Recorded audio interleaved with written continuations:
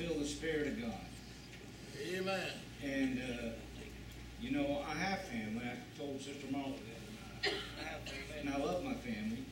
My family loves me, but also I have the family of God. Amen. You know, to my children, you are my children's aunts and uncles and grandpas and grandmothers and brothers and sisters. We say brother and sister because there's a connection, because we are brothers. We are sisters one another. Because of that love and that bond that the Lord has put there in our lives. I like to think sometimes I look at things a little differently. In the Bible it talks about a lame man had an infirmity, and he heard a noise among the crowd. Yes. Jesus was coming down the road. Yes. And he cried out, Jesus, Yes. thou Son of David, have mercy upon me. He was where the Lord was coming.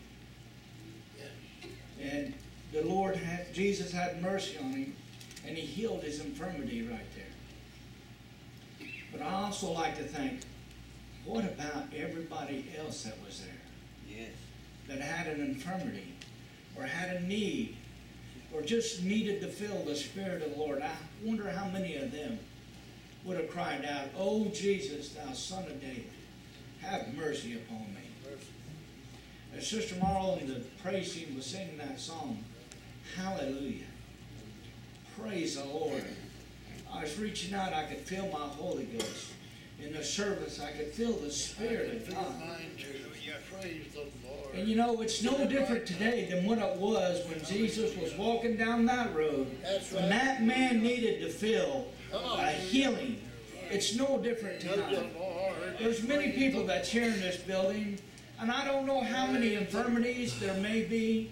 I don't know how many people that just may need to feel that good old-fashioned Spirit of God, Holy Ghost. But the Lord knows. And I believe He's walking down the aisles of this church. I believe His Spirit is walking right down these aisles, going to and from us, just waiting for somebody to call upon Him.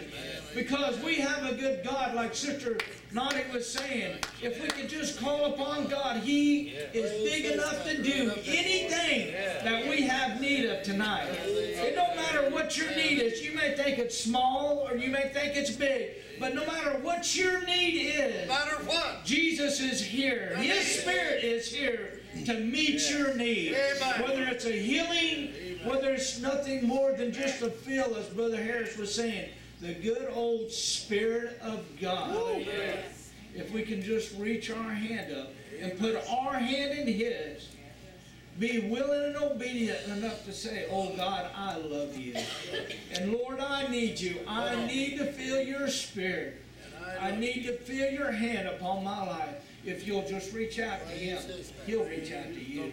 And He is big enough to do whatever we have need of in our life. How do I know? Because He's here for me.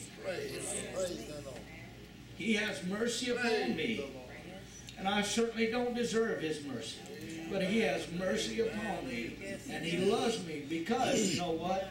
He allowed you to call me brother. And He allowed me to call you sister. So if you need the Lord tonight, call upon the Lord. He's right here. No matter what your need is, great or small, you call upon the Lord and He will meet your need.